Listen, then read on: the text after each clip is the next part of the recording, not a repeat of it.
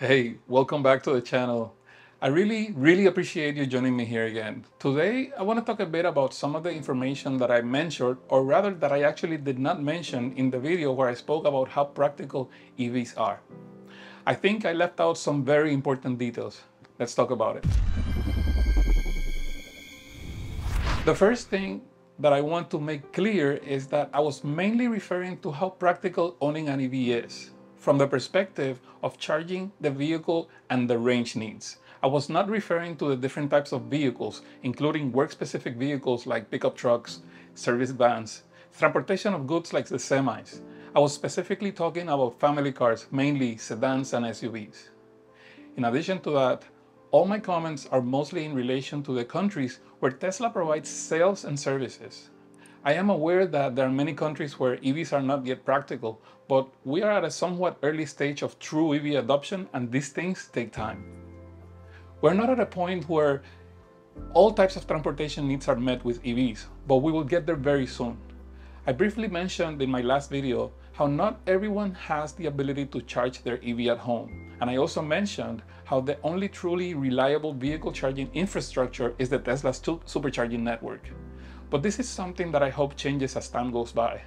Tesla is a great company, but their mission of moving us to a future where energy and transportation are sustainable does not require Tesla to be the only player in town. But let's talk about the things I want to discuss here, because while most of you understood the things I mentioned in my previous video, there were some negative comments that simply did not take into account what I intended to make clear, that electric family cars can be as practical, if not more, than their gasoline or diesel counterparts. This is especially true if you mainly need a vehicle that is reliable, safe, and has enough range to cover your local city needs.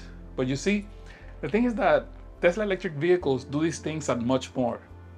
Let's consider the United States. Here, owning any Tesla model like the S, the Model 3, the Model X, or the Model Y is not only practical, but I honestly think that no other brand can touch them. But there are other acceptable options, and you can pick the one you like best. It doesn't really need to be the best. It should be good enough to meet your needs and one that you like. But if you live in the United States, the better choice is clear: Tesla. Here's another thing that I hear a lot, and it was also commented in my previous video: EV fires. Anyone that truly thinks that EVs are more prone to fires is completely and utterly wrong. Electric cars are a lot less prone to fires. They don't have a tank full of flammable liquid. In fact, all the relevant United States agencies have clearly documented this. Let me give you an example. In 2020, in the United States, there were approximately 16,000 hybrid car fires, about 199,500 gasoline car fires, and 52 fully electric vehicle fires. Yes, you heard that right, 52 total. Gasoline cars are many orders of magnitude more prone to catching fire. In terms of fire-related recalls, out of the numbers I just mentioned, the Hyundai Kona and the Chevy Bolt EV were the only EVs with reported fire-related recalls during 2020 in the United States. But you don't have to take my word for it. Feel free to visit the link in the description of this video for some additional details. And before I forget, it's also worth noting that many fires can also and commonly start with the 12-volt batteries that all cars have. Gasoline, hybrid, and full EVs use 12-volt batteries. EVs are not at higher risk. The battery pack of the Tesla is not a constant ticking time bomb. Teslas are among the safest vehicles in the world in that regard. Don't even get me started with safety while driving. There is no vehicle safer on the road than a Tesla. Between the safety features and Tesla's driver assist technology, no other car is even close. But that's a topic for another video. So let me make my main points clear. Number one, they say it takes too long to charge an EV. No, it doesn't. The majority of the time you will charge it at home, at work, or while you're doing something else like shopping. Generally, you will not have to go to a special place to fill up because you plug in at home. And in the morning, your car will be ready at a fraction of the cost of gasoline or diesel. Yes, this is not possible for everyone, but that takes me to the next point. Point number two, there are not enough places to charge if I can't charge at home. That is just false, completely false. There are thousands of places where you can charge. You just need to know how to find those places, which is fairly easy.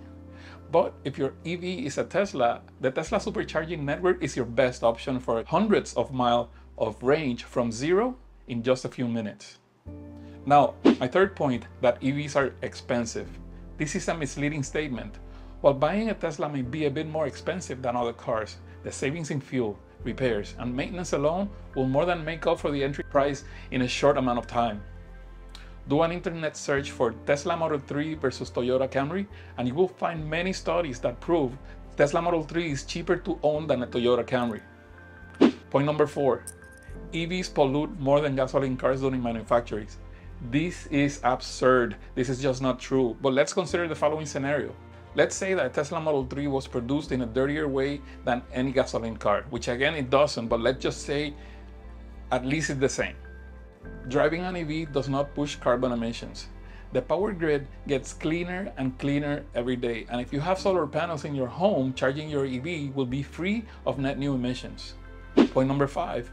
Batteries will not last a long time and will be super expensive to replace. This is another falsehood. It's completely false. A 2020 study of Tesla vehicles showed that after 150,000 miles, most batteries have lost only about 8% of their capacity. At this rate, these batteries could retain about 80% capacity at 500,000 miles and potentially last well over 1 million miles. The average lifespan of a gasoline car is about 140,000 miles, so think about that. Fire hazard, my favorite, please. Due to a handful of highly publicized electric vehicle crashes that resulted in fires, some people believe that EVs are a fire hazard. However, every day there are countless vehicle fires from crashes involving gas cars. But few of those make the news since it's so common. The batteries used in EVs are the same type of battery, lithium-ion, found in laptops and cell phones. While there is always a chance of any electronic device that could catch fire, how often do we worry about our laptops or mobile devices combusting on fire? On the other hand, you better bet that most people are careful when it comes to gasoline due to its highly flammable properties and the potential of a fire hazard. So that is just not true. And the final point, my 7th point, is the high electric bill. Paying for electricity, even where it's most expensive, is over 50% cheaper than paying for gasoline. If you charge a short-range EV or a plug-in hybrid at home, you may not even notice the small increase to your electric bill. There is no comparison to the price of gasoline, even when gas prices are at record lows. According to the EPA, charging an EV only costs about $500 per year. You will save thousands of dollars if you choose an electric car instead of a gas-powered model. I can talk about this for hours, but maybe we can continue another day. If you stayed this far, you're amazing. So this is what I'm going to do for you, or rather, this is what I'm going to do for one of you. If you are in the United States and you own a Tesla Model 3 or a Model Y, the first one of you that sends me a direct message on Twitter and tells me exactly, I watched your 7 reasons to get an EV, I will send you a free gift. Well, that's all I have for today.